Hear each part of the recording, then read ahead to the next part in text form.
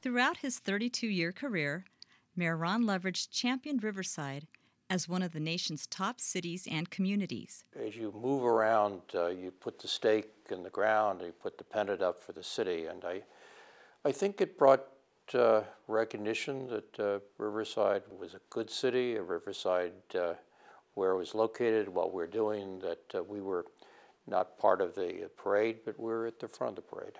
If I had to summarize what I hope my impact has been over some 32 years now, is that there is pride in Riverside again. We are among the best cities in this, not simply in the region or in the state, but in this country. For us to be in competition, to be the most intelligent community in the world, it's based on broadband, it's based on sustainability, it's based on innovation, is another way of saying that we have sort of come of age as a city, and we can take pride in who we are and what we represent. With his support, the Riverside Aquatics Complex is making waves and boosting the local economy. It obviously brings people to town, it brings income through hotels and people eating, but I'm most proud of the fact of what it says. It says that this is not simply a good place, but a world-class place. As both a UCR professor and an elected official, Loveridge concerned himself most with the power of connecting people with place. What I taught and what I did research on sort of in some ways connected me with place. Most academics are focused on field, not place.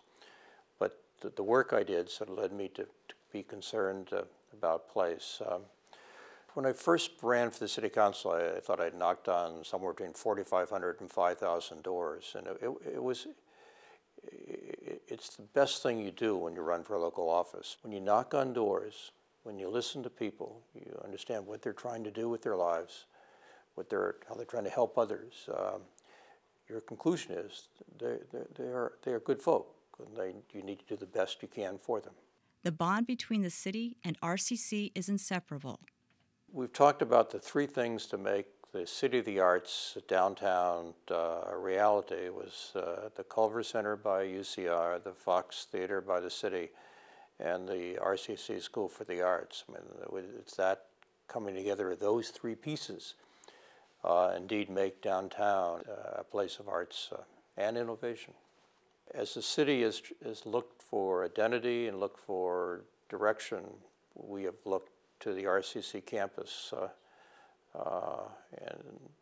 And again, I think the RCC campus is a place we found identity and direction.